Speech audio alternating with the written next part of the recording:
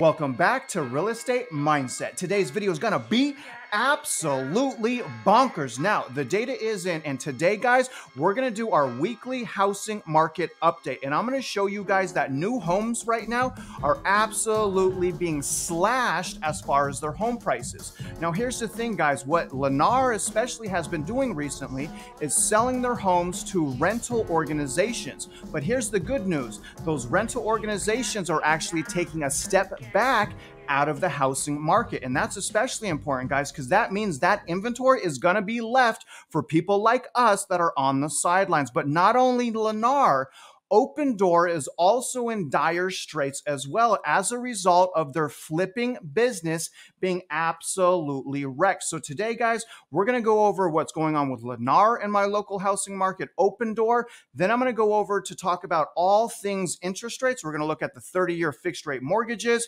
We're going to look at the 10-year. We're going to look at the poll. Now, after that, I'm going to finally start telling you guys a little bit more details about my home purchasing journey. So towards the end of this video, I'm going to tell you what my first step is now that I'm ready to start preparing to purchase homes. And here's the thing, you guys, what I just said is preparing to purchase homes. So I'm going to show you guys where I'm at with that, kind of explain what it takes to get qualified for a home. Now, after that, guys, I'm going to do this week's member shout outs, and mad love to you guys. I had to go through every single video, and we had multiple people that actually had a first place comment. So I really appreciate that, guys. Now, before I continue this video, please, you already know, like this video, subscribe if you haven't already, shoot me a comment below, hit notifications, and help me push this message, share this content. But regardless, guys, let's get started. But I really want to point out one thing before I jump into Lennar. Right now, the cancellation rates for new home builds are absolutely unprecedented. In Texas alone, we're over 35%. But also, guys, in the Southwest, cancellation rates on new home building is up to 45%. So these guys are getting absolutely gutted, y'all. And that's just going to get worse and worse for them as we move into 2023 and as demand continues to get crushed, as the Federal Reserve continues to do quantitative tightening. So what I'm saying, you guys, is the housing market crash is firing on all cylinders. So now let's dig into some top companies. Let's go into my local MLS and let's give some shout outs. Let's start now. So what I'm going to do is I'm going to jump on Lennar's website, and I'm just going to give you guys a breakdown of my local housing market here in Houston, just so we can try to figure out exactly how many houses Lennar has right now in my local housing market. But I wanted to point out some massive price cuts right now, guys. And I just, and I easily went onto Lennar's website. You guys can see here that Austin, Lennar's actually cut one house $158,000, taking it from a $600,000 house back down to a $450,000 house. And again, you guys, that's Austin. I'll get to my local housing market in a second. Now, here's Boise. Again, this is Lennar. Now, as you can see, they had a price cut here in Boise of $70,000, taking the home from $539,000 to $469,000. Now, here we also have Phoenix. I wanted to hop into Phoenix to show you that there are massive price cuts going on in Phoenix as well. Now, this house, as you can see, was cut from $686,000 to $589,000, making this a price cut of $96,000 from Lennar in Phoenix. Here's one more, y'all. This is in Salt Lake City. Now, this house was cut from $860,000 down to $785,000. That represents a price cut of $75,000. All right, so now I'm back on their website, guys, and you guys can do this yourself for any metro areas that you're interested in. But what I want to do now is show you how in danger Lennar is from going bankrupt and from having to liquidate or fire sell their inventory. So we're only going to look at Houston, okay? So I'm going to put in the Houston, Texas market right here, and let's see how many total homes that Lennar has. Now, as you guys can see here, they have 642 homes in Houston right now. So what I'm going to do is I'm going to take these 642 homes and I'm going to multiply it by the median sales price for new construction as according to Fred. And you guys can see that there's new building. If you look at this map here on the right, you can see that there's new building all over the place in Houston. I mean, Houston's growing like crazy. I personally absolutely love Houston, you guys. I know I'm a realtor. I'm not trying to convince you to move to Houston. I'm just saying personally, I love it here, but let's see what the median sales price is for homes. Okay, so here's Fred economic data, average sales price for new homes sold in the United States. So you can see right now, as of November 23rd, and this will update probably next week, y'all, but the median sales price for new construction right now is $544,000. Now what I'm gonna do is just pull up a calculator. I'm gonna take 642 homes that are just in Houston, just my metro area. We have a lot of metro areas. So I'll take 642 homes times the average median sales price of $544,000. So let's see how much total inventory Lennar has in my local housing market. So astonishing. In just Houston, guys, in just Houston, do you see this number right here? Okay, do y'all see this number? Let me put this in perspective on, how big that number is exactly. $350 million worth of product right now in Lennar's hands. And here's the crazy thing, guys. Property taxes are due right around the corner. So for all of the homes that Lennar has completed, they're fixing to start paying property taxes on those homes. So as we continue to go into 2023, here's the thing with Lennar. They're still building. Okay, they're still permitting SFRs. They're still trying to build. And here's the really amazing thing, y'all. Now, obviously, you guys probably have heard the rumors. Actually, they're not rumors, but Lennar and many other builders are trying to sell, their excess inventory to rental organizations. But the thing is those rental organizations are taking a step back. So that $350 million worth of homes that Lennar has just in Houston, you guys, now that institutional investors and rental organizations are taking a step back, those homes that they have already completed are just going to sit on the market for longer and longer until Lennar gets so desperate that they cut the prices on the homes even more. And you guys are going to see that happen right before our eyes as we go into 2023. Now, the crazy thing is I don't know how their stock is doing so well. Now, I don't want to, give any type of stock advice, but, technically they're not doing too shabby when compared to the overall housing market. But I believe that's a result of delusion in the market, right? I believe that, people aren't paying attention to what's going on with the Federal Reserve and quantitative tightening. But as you guys can see, in just Houston, Lennar is heavily exposed. But I don't want to just stop at Lennar. Let me now show you guys what's going on in my local housing market.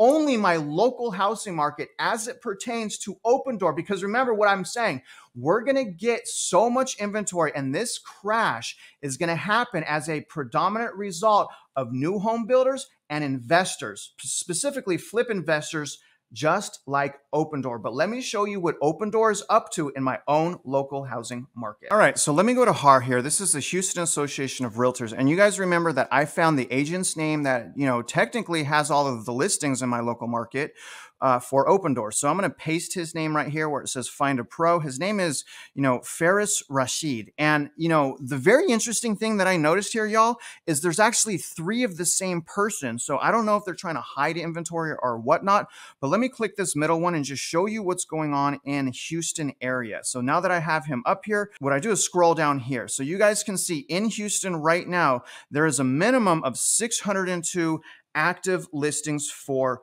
Opendoor. So I want you guys to pay attention to that, because what we're going to do is we're going to take the median sales price and multiply that by 602, just so that we can figure out about how many homes that they own, right? This is one owner.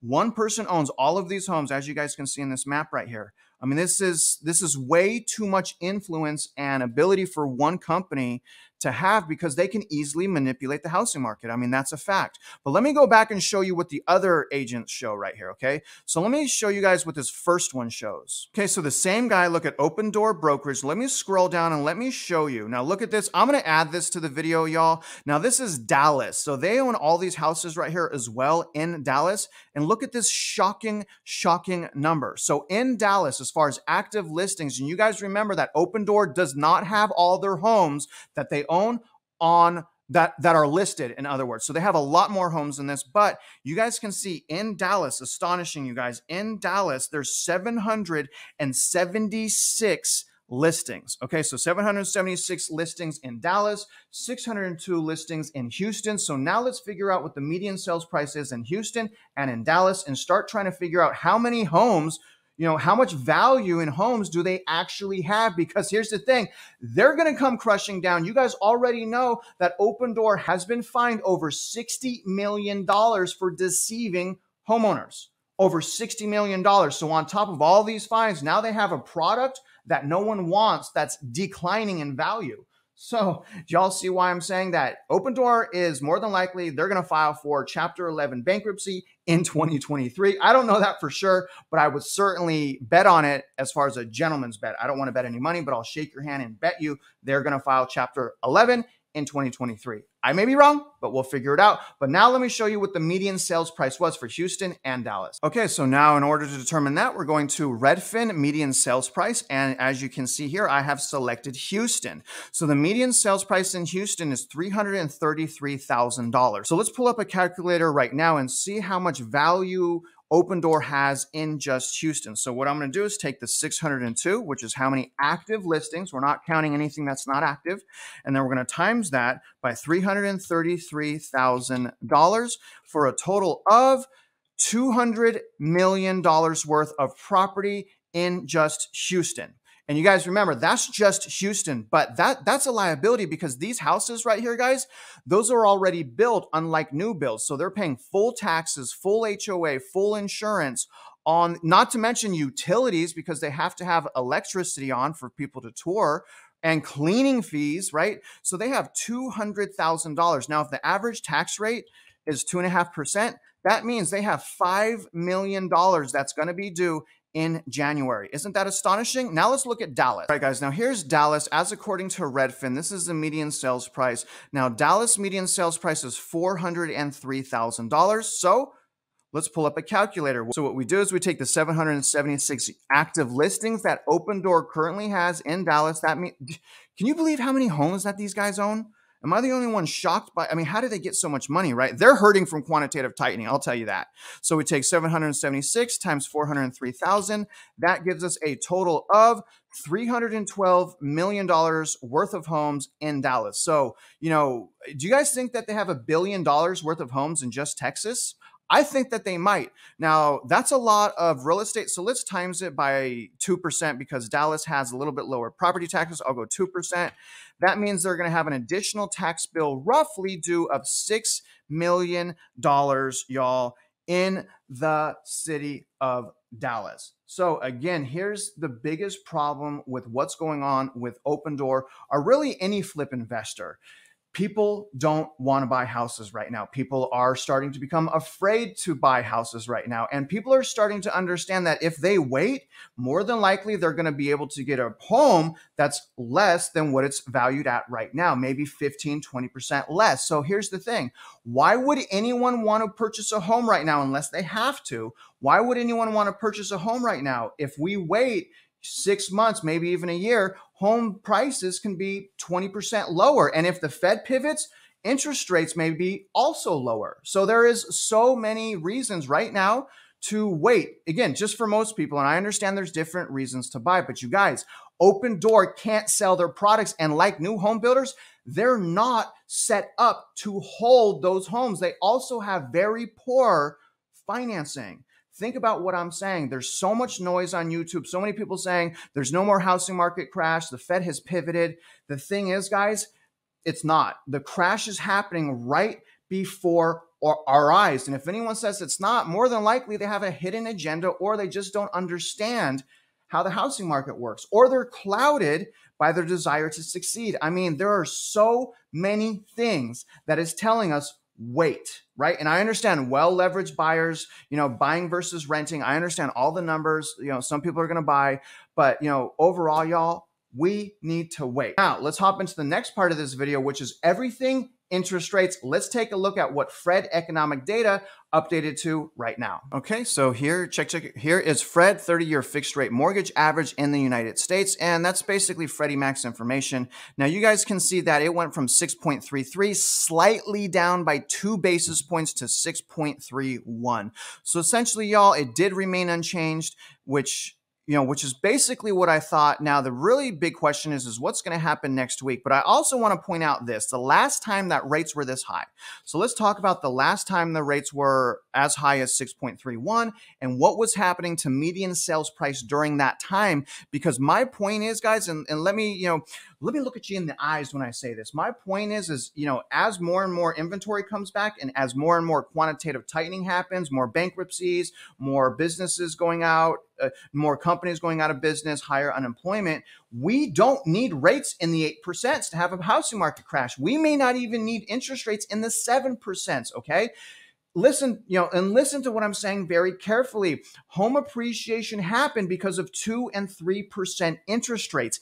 Even a 6% is double where interest rates were before. So it stands to reason. Again, you guys, as soon as we have enough inventory, we may not even need interest rates in the 6. I believe once things reset, as long as interest rates are 5% or higher, we're going to be able to sustain a housing market with proper fundamentals moving forward. But let me show you the last time interest rates were this high and what happened to median sales price. Let's take a look. Okay, so the last time interest rates were this high was September 29th, okay?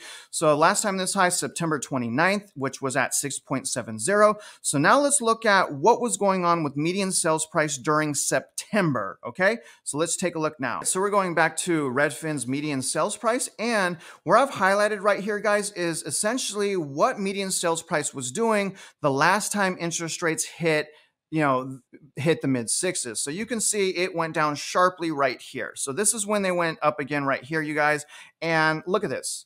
So this whole, this whole green highlighted section here is a decline in median sales price. And again, you guys, this, once, I don't know if you guys can see this right here, but this is, it kind of was balancing out and then it started going down sharply. And that's when the rates were in the mid sixes. So, essentially what I'm trying to point out here, y'all, is even if we have interest rates go to the low 6%, it's okay. And the reason that's okay is home prices are still way overpriced, right? And not only that, people are in more debt, people have less savings, it's more expensive to live, interest rates are double, right? Do y'all see what I'm saying here? The thing is the Federal Reserve can afford to slow down. Okay, that's what I'm saying. They can afford to slow down. I hope they don't, because I want to get this out of the way so that we can move on with our lives. But the thing is don't freak out if they do slow down, is my point. But now let me jump into the 10-year so that we can try to figure out what direction the interest rates are going to go next week. Now, just to make a point here, y'all. Now, I did say that the federal funds rate, which is what the Fed is adjusting, does influence residential mortgage rates, but primarily the federal funds rate influences credit card debt and auto loans. What really corresponds with mortgage rates is actually this 10-year right here. Now, you guys can see this 10-year is sitting at about 3.48%. So this essentially week over week has about remained unchanged. It's kind of plateaued. It's gone up and down a little bit, y'all. But it's basically stayed the same. So what I want to do is I'm going to shoot out a poll. I want you guys to go to that poll and vote on what you think is going to happen next week based on just this 10-year right here, starting out at 3.48%. Now, here's my prediction on what's going to happen. And again, I think this is a result of the holiday season. I think as soon as the holidays are over, the interest rates are going to go up. But I suspect that interest rates next week are going to be sideways. I'll say down 1 basis point. Okay, so I think they're going to go down 1 basis point, essentially remaining unchanged. After the holidays, I suspect residential mortgage rates will go up. So if I'm in the process of purchasing a home, I'm locking my rate right now and not gambling any further. Do y'all understand? Now, let's take a look at the results from the last poll and see how my viewers did. Y'all, look at this. 64% said higher. Y'all, it was lower. Y'all, it was lower. How did y'all miss that? But we had 2.6 thousand votes. 64% of people unfortunately got it wrong. 36 got it right. Now, it's hard to say what's going to happen next week again, you guys, because, it is just hard. But I'm saying specifically because we haven't passed the holidays. That's the only reason I'm saying down slightly by 1 basis point, but I wouldn't be surprised on if it went up slightly. I think it's going to be a slight movement. I do not think it's going to be a good movement. But after you guys watch this video, do me a favor, go to my community tab and vote for what you think is going to happen after we receive the next update. So anyways, guys, now what I want to do is explain where I'm at in my purchasing journey. Okay, so listen to me very carefully. I am not saying to purchase right now, but I am trying, but what I am saying is you're going to want to prepare to purchase well in advance. Now, what I have done is I've taken my step one as far as my purchasing journey. And step one is this for me, okay? And in my opinion is everyone should start here. And that is with getting qualified for a mortgage, okay? So let's talk about that briefly, guys, and what it takes to get qualified for a mortgage and what you guys should do. Now, first of all, interview a few companies, interview many companies, you guys, because here's the reality of the industry. A great loan officer is priceless. If you're just going out there shopping interest rate and nickel and diming, you're going to get what you pay for. I promise you that. I had to go off the other day on a loan officer. I have a client and their loan officer was essentially lying to him and I had to roast him. The guy was in the business for 25 years and I caught him in so many lies. Disgusting. So anyways, you guys, I'm not trying to scare you. What I'm saying is don't just jump on the first thing that comes in your view, right? Make a quality decision on who you're working with and not just interest rate, quality of service as well. Now, here's what you have to do when taking that first step of qualification. And I'm going to also tell you why it's so important. Now, the reason why I went and got qualified is I wanted a loan officer and underwriter to review my income, my credit, and my assets, specifically my income, because I know my credit's good and I know I have assets. So it's really my income calculations. Now, what I have to do is I send all of my income documentation into a lender, which includes recent paycheck stubs, the last 2 years of tax returns, the last 2 years of W-2s, Social Security and driver's license, 2 months of bank statements, all of the pages, and any type of special circumstances that's going on. So I send all of that paperwork into the loan officer. Now, before I do that, I complete a loan application. And what I want to do, guys, is I'm thinking about going live to make a video for you guys just to show you how a loan application works. And specifically what I want to show you is how debt to income ratio works in conjunction with payments, right? Credit card or vehicle or whatever monthly payment. So I really want to show you how DTI works. That'll be a different video. Now that I've done the loan application, now that I've sent my documents into the lender, what the lender is going to do now is they're going to update the loan application, because remember this, the loan application is only as good as the person that's completing it, right? So the more you give your loan officer, essentially the better. So the loan officer re-updates the application, matching the qualifying documents that I sent in. Now, after the loan officer has updated the loan application, they should then run the file through something called Automated Underwriting System, or AUS. And typically, a loan officer has 2 options to run someone's file through underwriting. Usually, they can run it through what's called LP or DU. So LP stands for Loan Prospector, DU stands for Desktop Underwriter. One's Freddie Mac, one's Fannie Mae. So after that, they run through automated underwriting, and hopefully with a little luck and a little hard work, you get an actual accept through automated underwriting. So that's one really important thing, y'all, is to have your file ran through automated underwriting before you're ready to purchase. And let me explain why. Guess what's coming up? The new year. If I need to file my taxes in a certain way, and because I have Schedule C self-employment income, maybe I don't take as many tax deductions so that I can show more qualifying income on my tax return. So there's a lot of benefits of getting qualified right now. So not only will I be able to restructure coming into the new year, I can handle any potential problems. I can pay certain debt off to adjust my DTI, but also, guys, I have the reassurance knowing that I'm a well-qualified buyer. And the really two really important things is my loan officer can now give me monthly payment and out-of-pocket expense for any properties that I'm interested in. And I would strongly suggest that anyone that's looking for houses, before you step foot in a house, make sure you understand how much it's going to cost you, right? And that's why you need payment, and that's why you need out-of-pocket expense. Now, here's the thing, you guys. You and I've been getting a lot of emails. You guys know I stepped out of sales, okay? And I've been getting your emails. I'll let you know when to email me again.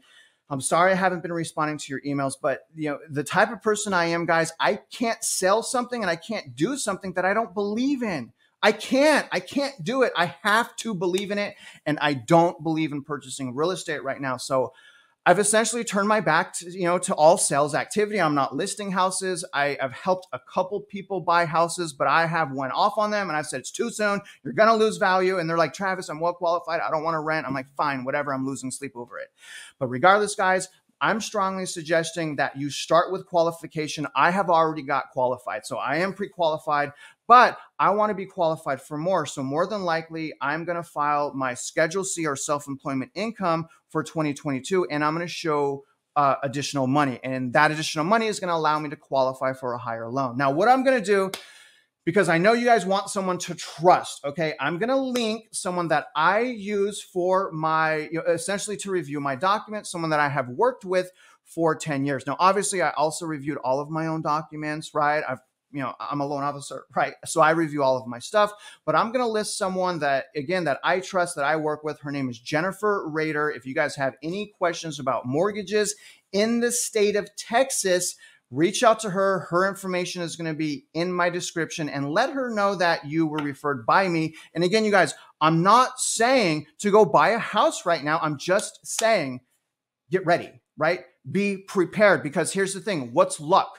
In my opinion, luck is opportunity and preparation. Opportunity doesn't matter unless you're prepared to take advantage. And that's my point. So as I continue to do housing market update videos, I'm going to have a segment on each of those videos to let you guys know where I'm at in my journey to purchase a home. But right now, you guys, it's time for the member shout out. All right, guys. So this week we had multiple people that commented for first. So I just want to give a thank you. The first one is WTH. So we got a first place comment here. So mad love to you, WTH. Definitely appreciate that. Also, my boy Johnny iFly made the first place comment list as well. Johnny, I don't know if he's going to be the champion, but Johnny, you made it, brother. Thank you. And obviously, guys, this guy is trolling hardcore. He understands what's going on. This is a good guy. He's very smart. Now, we also have my boy Scrog with a first place comment as well. Mad love to you, Scrog. And my man Sheldon. Sheldon, thank you, brother. You got first place comment as well about 8 days ago. And he's got the golden mindset. Thank you, man. That means he's been a member of my channel for over a month. It's 99 cents a month, you guys. So mad love to you, Sheldon. I definitely appreciate the support there, brother. Now look at this usual suspect here. Look at this usual suspect. Deuster, mad love. Welcome back. Thank you for stepping up, brother, and getting a first place comment. Appreciate that tremendously, brother. Also, my man Kevin got a first place comment. Do y'all see how far I had to go back? I went back to like every single video in the last 10 days. So Kevin, mad love to you. I definitely appreciate you. Bernice, mad love. Thank you so much. You got a first place comment as well. I definitely appreciate that, Bernice. And lastly, we have Shilpa. Shilpa, I appreciate it. Love you. I hope you're enjoying your coffee. I definitely appreciate the first place comment. So now the question is who's in first place? And here's what I'm going to say. The person in first place actually got first place comment 3 times. And you guys know I haven't done a house market update video in like 2 weeks. I went on vacation, but first place winner goes to my man, Grog. Brother, mad love to you. You guys don't know how much it means to me with all of the support I'm getting. So mad love to you. You are the first place champion, the first place comment champion, sir. Well done. Mad love to you. All right, guys. So moving forward, I'm going to continue the first place comment championship. Okay, so keep doing the first place, but I'm also going to start doing a shout out to whoever does the best comment. So what I'm going to do right now, guys, is I'm going to create a post in my community section, and I'm going to ask you guys to say something really motivational about the housing market, and whoever has the most votes is going to be next week's comment champion, because I love the first place, but you guys say some absolutely great things. And I want to highlight your genius, and I want to highlight your guys' love and all of the appreciation that I have for you. So look out for that post. As soon as you're done with this video, go vote on the interest rates and go spit some skills and some insights on the post that I make for top comment. Now, other than that, guys, I really, really appreciate you following along this journey with me. If you're out there investing in real estate, you know I wish you luck, and I hope you win.